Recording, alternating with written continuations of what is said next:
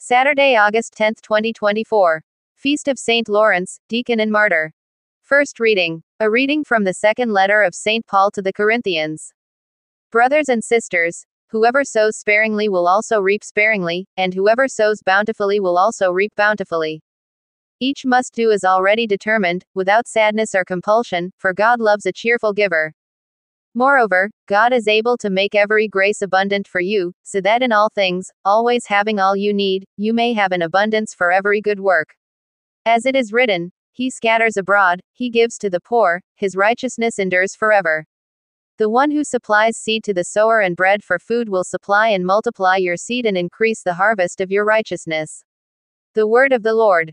Responsorial Psalm. Let our response be, Blessed the man who is gracious and lends to those in need. Blessed the man who fears the Lord, who greatly delights in his commands. His posterity shall be mighty upon the earth, the upright generation shall be blessed. Response. Blessed the man who is gracious and lends to those in need. Well for the man who is gracious and lends, who conducts his affairs with justice, he shall never be moved, the just one shall be in everlasting remembrance. Response. Blessed the man who is gracious and lends to those in need.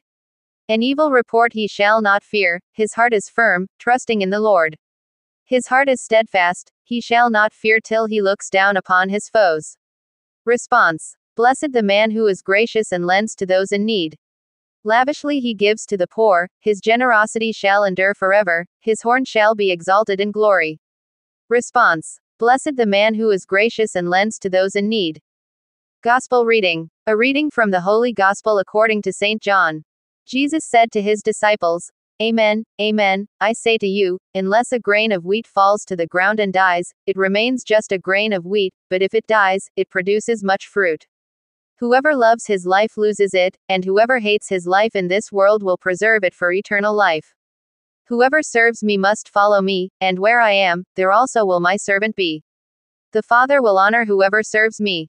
The Gospel of the Lord.